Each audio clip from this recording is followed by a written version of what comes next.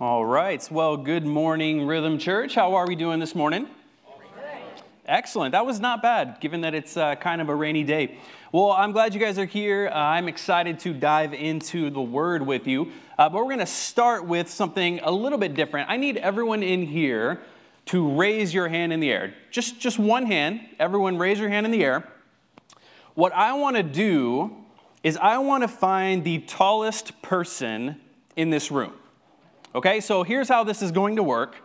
I am going to name a height, and if you are that tall or taller, then you can keep your hand in the air. If you are not, then you will put your hand down. No shame, all right? It's all good. You can't control your height anyway, right? So I want to see who the tallest person in this room is. We're going to start low. Okay? We are going to start with 5 foot or taller. 5 foot or taller. Keep your hand in the air. If you're under 5 foot, all good. Just got to drop that hand because you will not be the tallest person. All right, let's jump up. Kind of a bigger jump here. 5'5". 5'5" and up. Keep your hand in the air. Okay. What about 5'8" and up? Ooh, that was a lot of hands went down right there.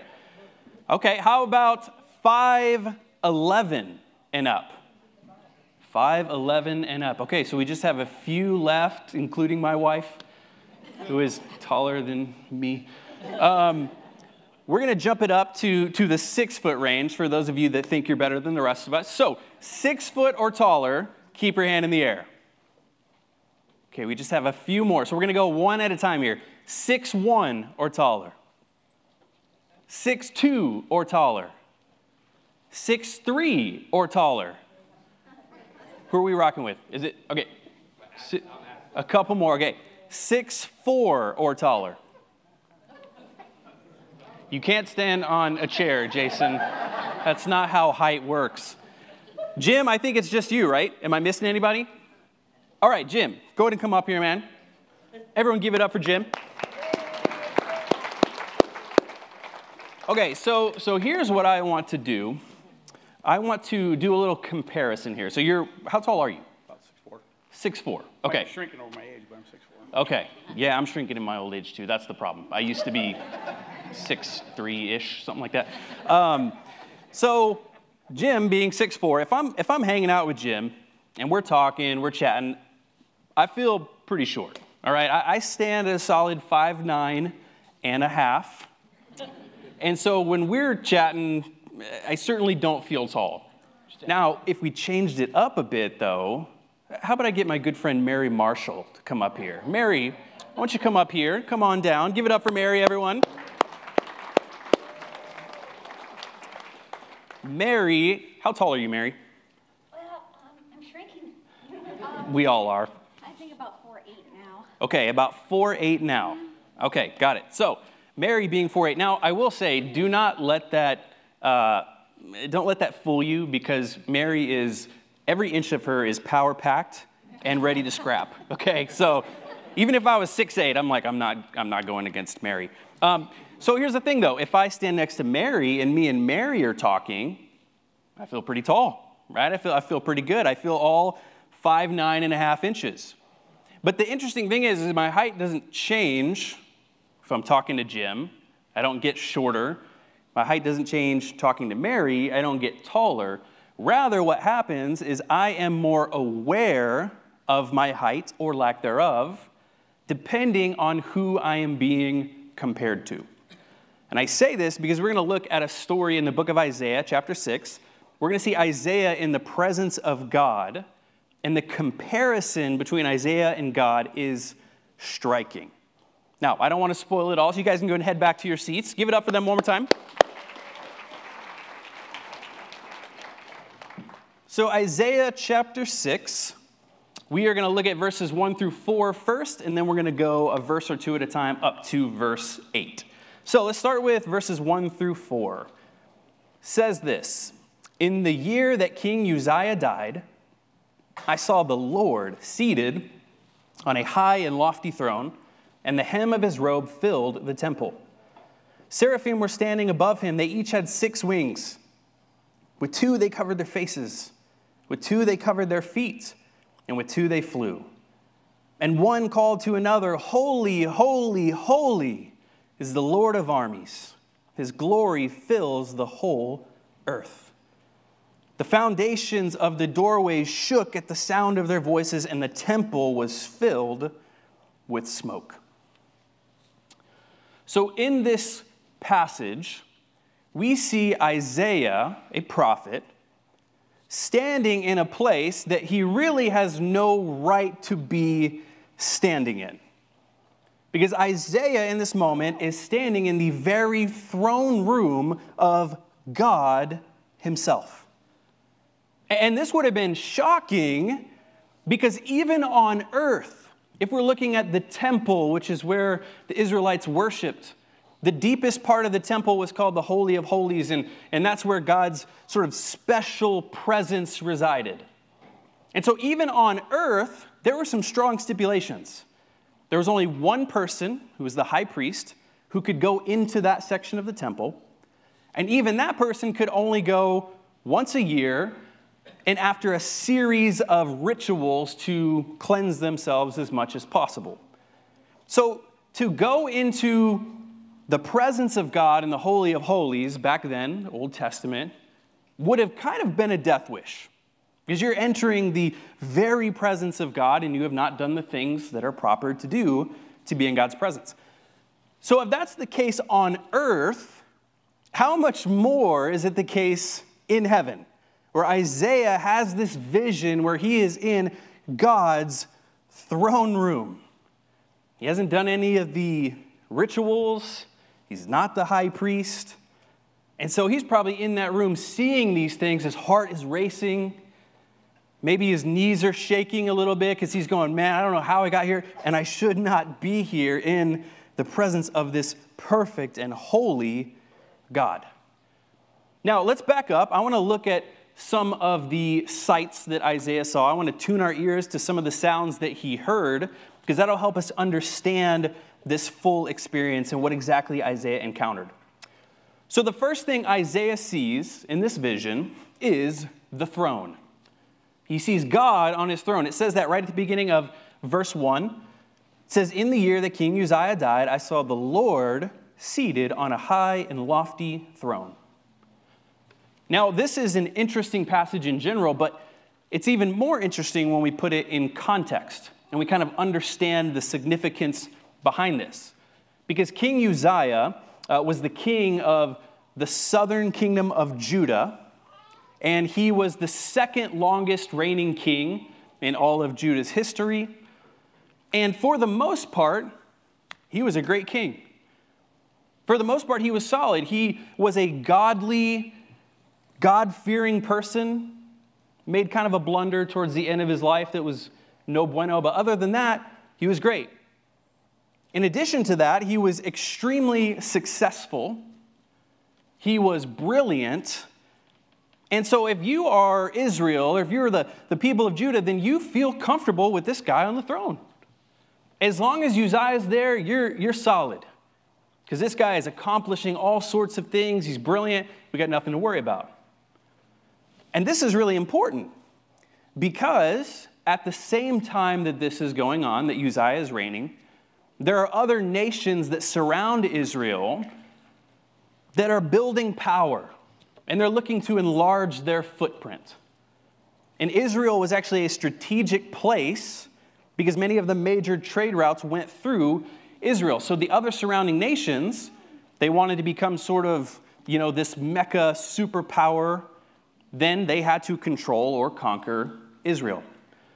And so when they get the news that their great and brilliant king Uzziah has died, they're afraid. That brings fear and anxiety because they don't know what the future holds. I mean, if these other nations are on the rise and they don't have that strong king on the throne, then they're in trouble.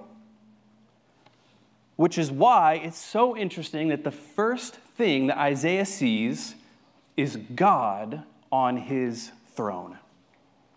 First thing he sees is God seated on his throne. It says a high and lofty throne. Other translations say high and lifted up. But the point is even when things on the ground level looked bad or uncertain at best, God was still on his throne. Yes, King Uzziah had died, and that was not great news for Judah, for the people of God, but God was still reigning. He was high and lifted up. See, that throne is not at eye level. It's not like, Isaiah is coming in to level ground. No, he walks in and God is high and lifted up. He is over all things. He is the sovereign king, the King of kings, the Lord of lords, who is over everything. And so when Isaiah sees this, he's taken in by it. He is stunned by this vision. Now, the throne isn't the only thing he sees, though. The next thing he sees is the hem. So the next part of the verse says, and the hem of his robe filled the temple. Now, in the past, I have glossed over this because in my mind, I was just thinking the robe filled the temple. But the interesting part is it's not talking about the whole, it's talking about the hem. It is talking about the fringe of his robe filled the whole temple. We don't know how big the whole robe was. Just the hem of it filled the entire temple. And so with the sight of the throne and the hem, Isaiah encounters God's greatness. He encounters God's greatness in this moment. He realizes in that moment that God is so much greater than him, and he's so much bigger than anything that is going on the ground level. He encounters God's greatness, and he's rocked by it. He's in awe of it. But there's more. Look at what else he sees.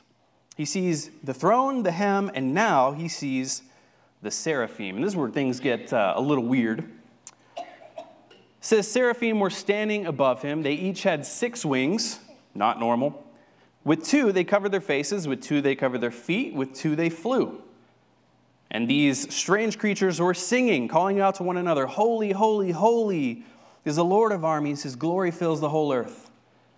And it says when they were singing, the foundations of the doorways shook at the sound of their voices, and the temple was filled with smoke. So Isaiah finds himself in the throne room of God, in the presence of God. He sees this high and lifted up throne. He sees this hem that is filling the whole temple. And now he sees these creatures that are straight out of Pan's Labyrinth or something like that. These crazy looking creatures. Now let me paint a fuller picture for you. We're going to cross-reference to a different text. One, the word seraphim means burning ones. So we can assume that these creatures were either bright like fire or they were literally on fire. They have 6 wings. And if you look at Revelation 4, it gets even more interesting. Now in Revelation 4, this is John talking. He doesn't explicitly call these the seraphim. Technically, the only place we see that word is Isaiah 6, but you can see some very strong similarities. Look at chapter 4, verses 6 through 8. It says, 4 living creatures, covered with eyes in front and in back, were around the throne on each side. The first living creature was like a lion. The second living creature was like an ox. The third living creature had a face like a man. And the fourth living creature was like a flying eagle. Each of the 4 living creatures had 6 wings. They were covered with eyes around and inside, and day and night they never stopped saying, holy, holy, holy, Lord God the Almighty, who was, who is, and who is to come. So these creatures are bright like fire. They have 6 wings, eyes all over them, and they look something like animals and or humans. Normal stuff. Isaiah sees this. These terrific, terrifying creatures flying around the throne. And if that's not enough, another one of his senses is engaged. He's mainly seen things so far, but now we see him hear things. It says that these creatures were singing Holy, holy, holy. And they were singing so loud that the place was shaking. And they're singing this on purpose. See, the word holy is, we talked a little bit about it last week, but it's one of those words that kind of gets lost in translation.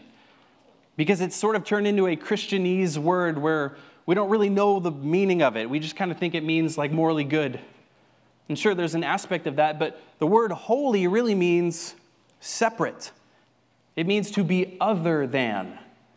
And so these creatures are singing holy, holy, holy because they are praising him, like we said last week, because there is no one like him. There is no one at all like him. And this threefold repetition is not just kind of a catchy tune. It's not a way to sort of get things going. This was a Hebrew way of emphasizing something. So when you said holy, holy, holy, you were saying he is the holiest. And it's fascinating because there is only one characteristic of God that is used threefold like this, and that is his holiness. The Bible says a lot of things about God, a lot of characteristics about God. God is love, God is merciful, God is just. But the only time we see this threefold repetition is in talking about God's holiness. Holiness was a pretty big deal in the Bible, also to Isaiah. He uses the phrase Holy One to refer to God 30 times in the book of Isaiah. We see the word holy over 600 times in all of Scripture. And there's only 2 places where it's repeated in that threefold manner, and that's in Isaiah 6 and Revelation 4, which we just looked at. And so holiness is a big deal. God's otherness, his uniqueness, his separation from us in the sense that he is in a category of his own. He is perfect and good and pure and all of those things. He is holy. And that may be one of the most important characteristics about God.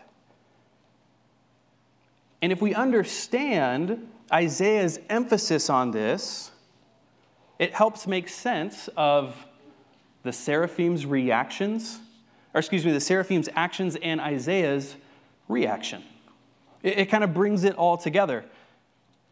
Because concerning seraphim's actions, if you look back at verse 3, it says they use 2 wings to fly, makes sense. But then they use the other 4 to hide, to cover themselves in the presence of God. And the reason these creatures did this is because they felt so unworthy in the presence of God that they literally had to hide themselves. They had to shield themselves from God's glory because they felt so inferior and insignificant in comparison to the one that they were in the presence of. And these are angelic beings. They don't have any sin. They're called burning ones. So they're bright like fire. And yet, these burning ones that are bright like fire, compared with the brightness of the glory of God, feel dim and insignificant. Because God is just that much more holy, that much more separate from anything else that he has created. The brightest thing that we can picture would be the sun. Simplest terms, it's a ball of fire. And yet, if we were to place the sun next to the Lord, the sun would look dark in comparison. Because that's how bright his glory and his holiness are. And so you can imagine if the seraphim felt unworthy, how much more did Isaiah feel in that moment? Because in this moment, Isaiah encounters God's holiness. And I say encounters for a reason, because this is not just an intellectual assent. This is not just sort of an emotional experience, so to speak. I mean, this is an all-consuming, every senses engaged encounter with the living God. And here's how Isaiah responds to these sights, sounds, and shakes. Verse 5. Then I said, woe is me, for I am ruined, because I am a man of unclean lips and live among a people of unclean lips, and because my eyes have seen the King, the Lord of armies. Isaiah doesn't respond at first with worship or gratitude. The first thing he does is he responds with terror, with despair, because he thinks, woe is me. I'm ruined. I'm a goner. Me being this sinful person in the presence of God, I'm in trouble here. See, in light of God's greatness, His holiness, Isaiah sees his smallness and sinfulness. It becomes clearer to him in that moment. And hear me, Isaiah, he was a prophet. He was a courageous prophet. He was an obedient prophet. He was a godly man. At least back on the streets of Judah he was. But in the presence of God, he felt entirely unworthy to be in God's presence. And it's interesting because Isaiah is actually not the only one that responds this way when they encounter God. I mentioned John's revelation earlier, his description of what were probably the seraphim as well. And that was in chapter 4. But if you back up to chapter 1, when John first sees God, we see a similar reaction. Revelation chapter 1, verses 12 through 17. It says, then I turned to see whose voice it was that spoke to me. When I turned, I saw 7 golden lampstands, and among the lampstands was one like the Son of Man, dressed in a robe and with a golden sash wrapped around his chest. The hair of his head was white as wool, white as snow, and his eyes like a fiery flame. His feet were like fine bronze as it is fired in a furnace, and his voice like the sound of cascading waterfalls. He had 7 stars in his right hand. A sharp double-edged sword came from his mouth, and his face was shining like the sun at full strength. Look at this. When I saw him, I fell at his feet like a dead man. Wow. What about Daniel? Prophet Daniel. He has a vision that's similar to Isaiah, but extremely similar to John. Daniel 10, verses 4 through 9. It says, on the 24th day of the first month, as I was standing on the bank of the great river, the Tigris, I looked up, and there was a man dressed in linen with a belt of gold from Uphaz around his waist. His body was like beryl. His face was like the brilliance of lightning. His eyes like flaming torches. His arms and feet like the gleam of polished bronze. And the sound of his words like the sound of a multitude. I was left alone looking at this great vision. No strength was left in me. My face grew deathly pale and I was powerless.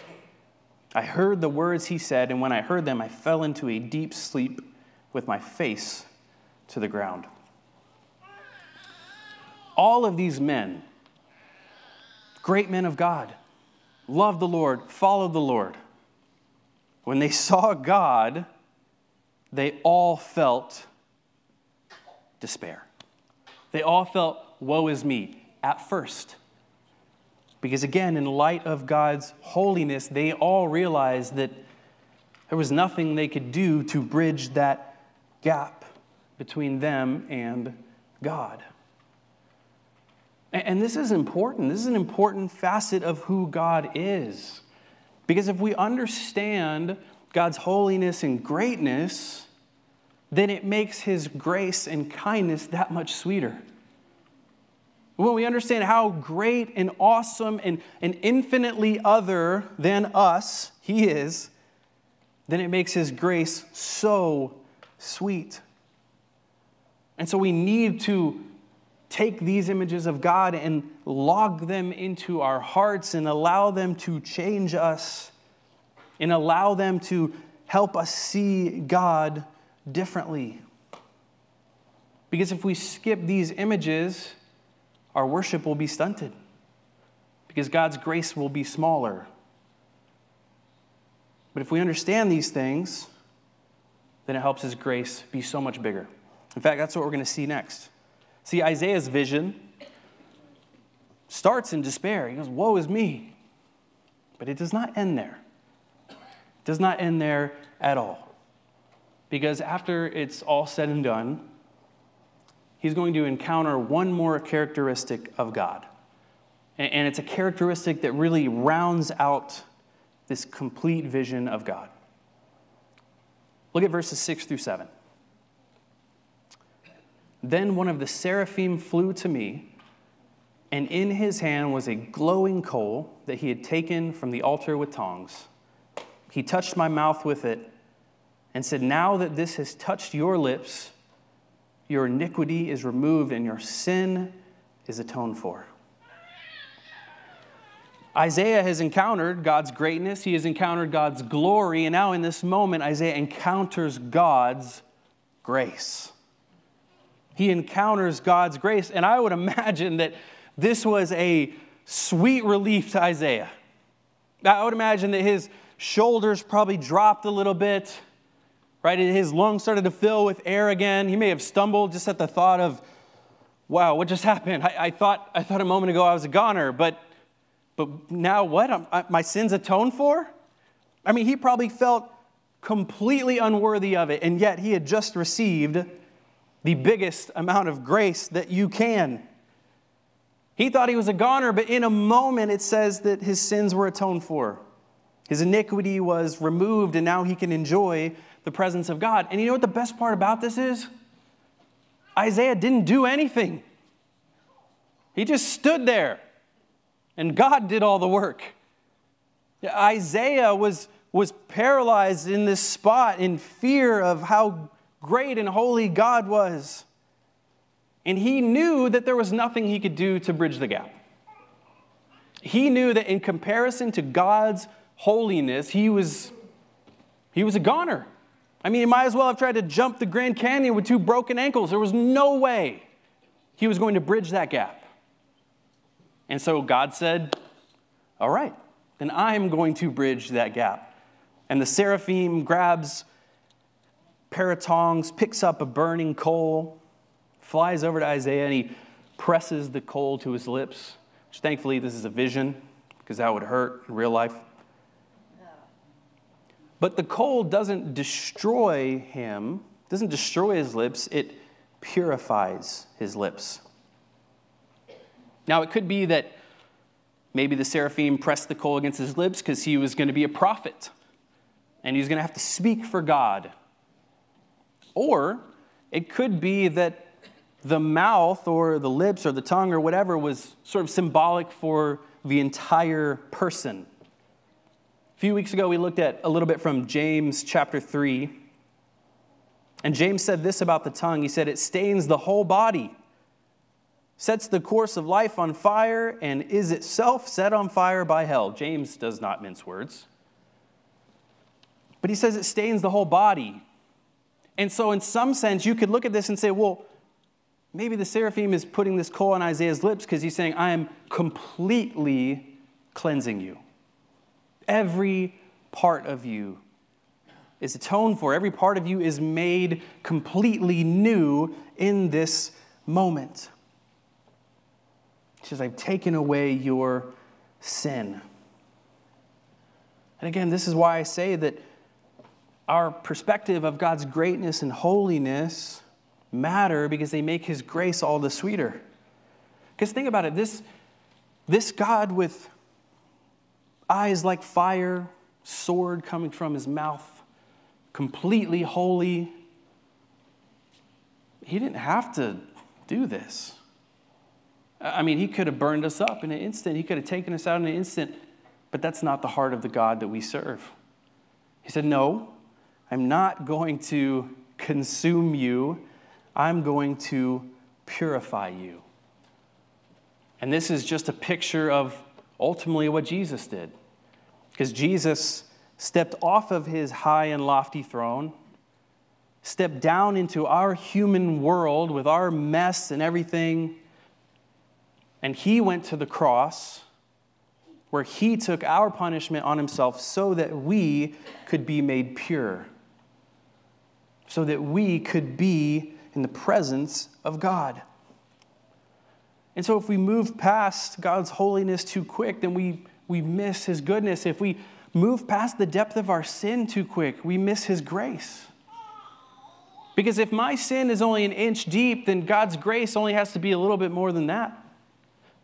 But if my sin is total, if it is all-consuming, if there is no escape, then that means God's grace has to be massive. His grace has to cover everything, more so than our sin. His grace has to be even bigger than our sin. And our sin's pretty big, which means God's grace is gargantuan. And that's the grace that we stand in because of Jesus. That's the grace that we get to live our lives in light of because of what Jesus did.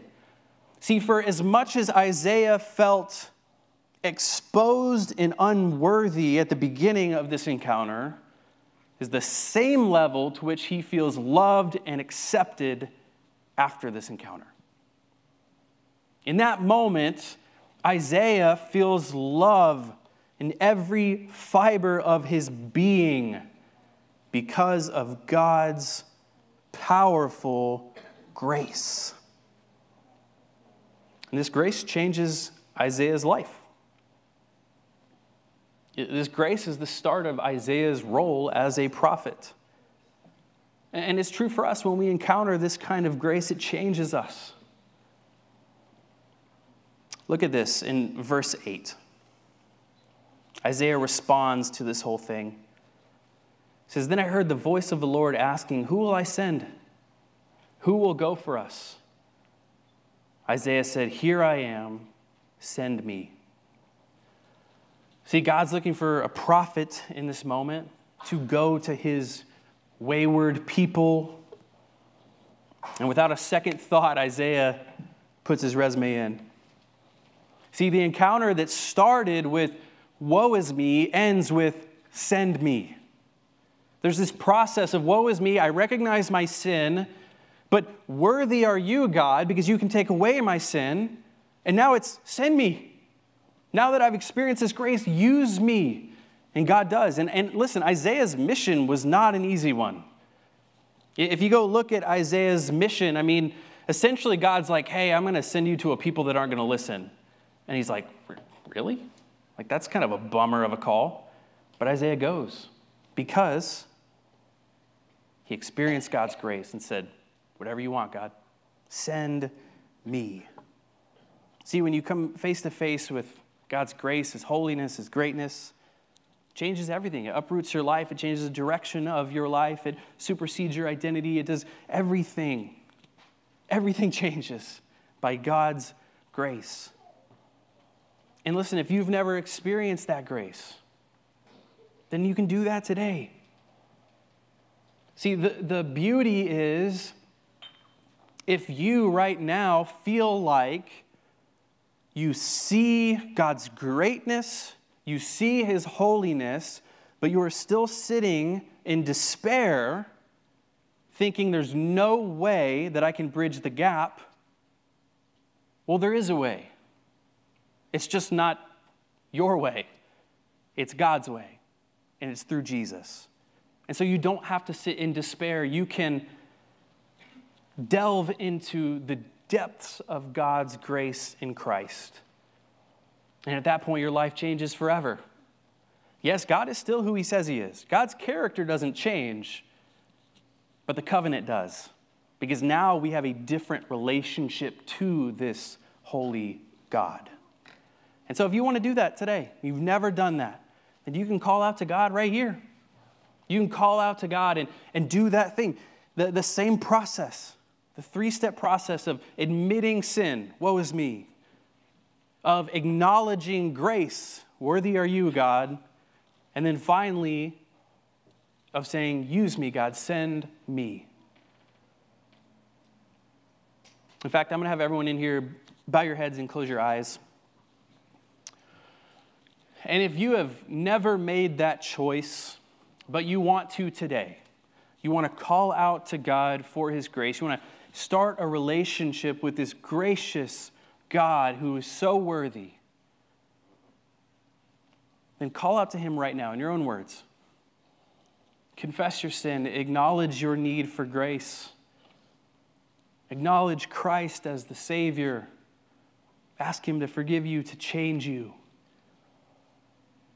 And if that's you and you did that or you want to do that for the first time today, no one's looking around at you. It's between you and God. I want you to just slip up your hand in the air, just as a way of saying, I am trusting Jesus for the very first time. And if you do that, then just keep that hand in the air high and proud. And listen to me, before you leave today, I'd love to chat with you. I'd love to talk to you about what this looks like, this following Jesus thing. I'll be at the Welcome Center. Would love to connect with you because this is the greatest day of your life. And this moment, like for Isaiah, changes everything. You can put your hands down. God, we thank you for your grace. God, we thank you that there is no one like you. God, we thank you that when we said, woe is me, you came to deliver us and to save us. God, I pray that you would open up our hearts and our minds to glimpse and grasp your greatness. God, to feel and encounter your holiness. God, and to live in and be consumed by your grace every second of every day. Lord, we don't deserve anything, but you are good and gracious, and you have given us the gift of salvation. You have given us the gift of friendship with you. You have given us the gift of eternal life. God, there is no one like you. We praise you for your holiness, for your goodness, for your mercy. God, I pray that we would walk in light of it. It's in Jesus' matchless name we pray. Amen.